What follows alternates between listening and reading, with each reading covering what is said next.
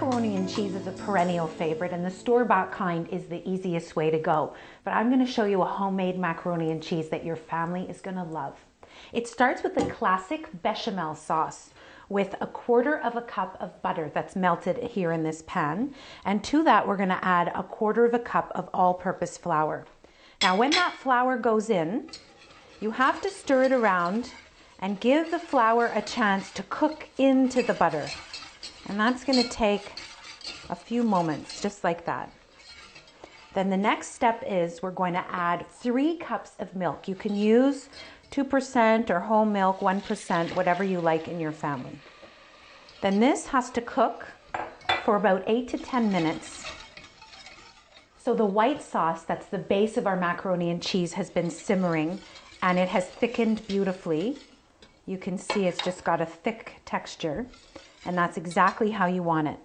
Now we're going to add about 2.5 to 3 cups of grated sharp cheddar cheese. And you want to use the sharp cheddar because that is just going to add great flavor to your sauce. So that all goes in, just like that.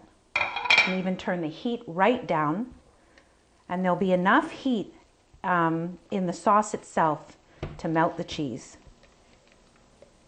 Just a couple steps to go to finish off our delicious homemade macaroni and cheese. The cheese has melted into the sauce, and we're going to add 1.5 teaspoons of Worcester sauce. That gives it great flavor. So does the Dijon. Don't worry about the Dijon being spicy. It's such a small amount, 1 teaspoon. It just gets incorporated into the sauce. You won't even know it's there. It just adds flavor. About 1 teaspoon or 1/2 teaspoon of salt. A couple of turns of black pepper, and in that goes. Stir that all in. Now what we have here is 1 pound, the 1 box or the 1 bag size of macaroni, which has been cooked to the manufacturer's instructions, and the sauce goes right over. Oh, look at how creamy and delicious that is. I mean, you can't really compare it to store-bought macaroni and cheese. Your family won't believe the flavor of this. All right, so that goes there. We're going to incorporate it all in, and it just is so creamy and rich. And the beauty of it is that it goes into an oven-proof dish.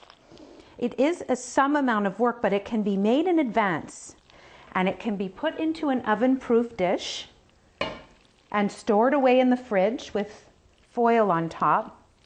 And then you just reheat it in the oven at 350 until it's heated through, really, just about maybe 30 minutes, depending on your oven. I have to give this a try. Your family is going to absolutely love this. You might have ruined them. It'd be hard to go back to the store-bought stuff after this. I have to take a little taste. It's so good. The homemade cheese and those flavorings that you can't quite identify, but they just give it great flavor.